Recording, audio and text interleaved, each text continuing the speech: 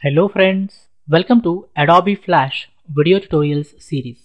In this video tutorial, I would like to discuss how do we work with panels in Adobe Flash and Adobe Animate. I minimize the word, I double click on first Flash project folder to open it. Inside first Flash project folder, we have created first Flash project Flash document. I double click to open it. You can see that first Flash project Flash document is open. At present, if you carefully observe, we have selected the classic workspace and all panels or windows are docked properly, right? First, we understand how do we dock and undock panels. Drag the panel name to document area to undock it. I go back here. I want to undock this properties panel. So what I do, I click and drag it to the document area. You can see that properties window or properties panel is undocked, right? It is now a free floating window. I want to dock it beside the toolbar. So what I need to do, drag the panel name. Once you see a blue highlighted line, let go the mouse to dock it. I go back here. I drag this properties window to the left.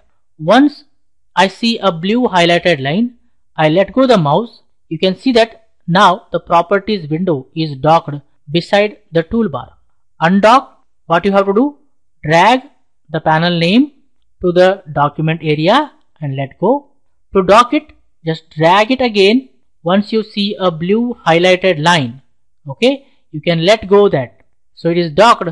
Here you can see that. Undock, I want to dock towards right, so just drag it to the right completely.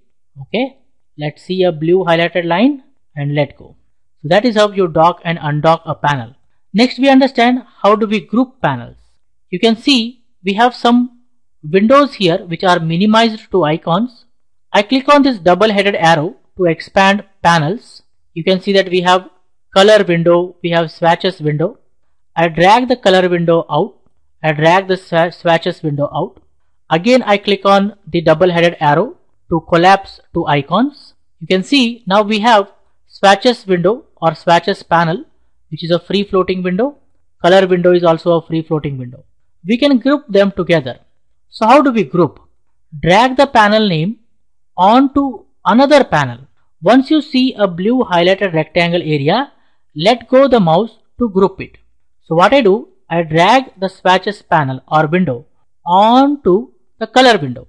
Once I see a blue highlighted rectangle area, I let go the mouse.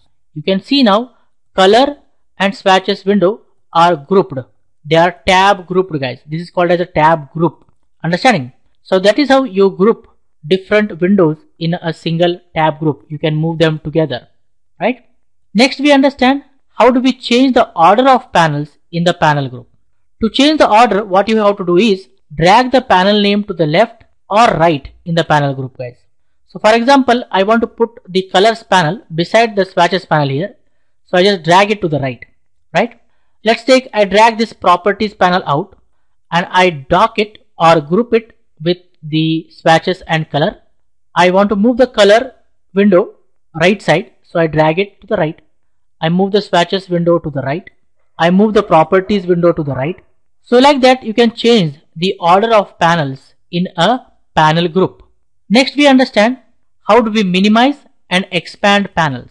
Double click on the panel name to minimize it. Click on the panel name to expand it. I go back here. What I do, I drag the properties panel out. I drag this tab group to the right. Once I see a blue highlighted line, I let go there. I drag this properties window down. Once I see a blue highlighted line, I let go there. Now you can see that we have here properties window, color and swatches window, right? If I have to minimize the swatches window or color window, I double click on it. You can see that the color window is minimized. If I have to maximize or expand it, I just need to click on it. Double click to minimize, click to expand. Next, expanding and collapsing to icons. Click on the double headed arrows to expand and collapse to icons. That's it. I go back here. If I click on this double headed arrow, collapse to icons, it is saying, you can see that. You can see that now I can see color window icon, swatches window icon, we have properties window icon.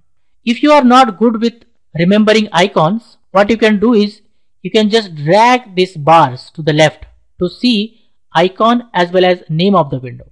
Just drag left. You can see that I can see the name as well as the icon. If you click, they'll get expand. Understanding? Click to expand, click to minimize. Next, we understand how do we close a panel and panel group. Right click on the panel and say close to close the panel. Right click on the panel group and say close group to close the panel group. Let me go back here. Let me drag this color and swatches panel group outside. I click on double headed arrows to expand panels. I right click on the color panel, say close. If I say close, you should see the color panel closed. If I right click on the swatches panel, say close group, it closes the entire group, guys. Now you can see that I can't see the color and swatches panel or windows here. To make them visible, I go to window menu and say here color. You can see that I got the color window and swatches window in one group, and I drag it to the right and just dock it below the properties window. So that is how you work with panels or windows in Adobe Flash or Adobe Animate, guys. I hope you guys have clearly understood. I think for this video tutorial, this much is enough, friends. I suggest you people to watch this video again and again. Try yourself, experiment more. In the upcoming video tutorials, we are going to discuss more about Flash. For more benefits and be up to date, please subscribe to my YouTube channel. Don't forget to like, comment and share these videos with others so that everyone will get benefited. Keep learning, keep coding, keep sharing. Thank you guys. Thank you very much. See you in the next tutorial.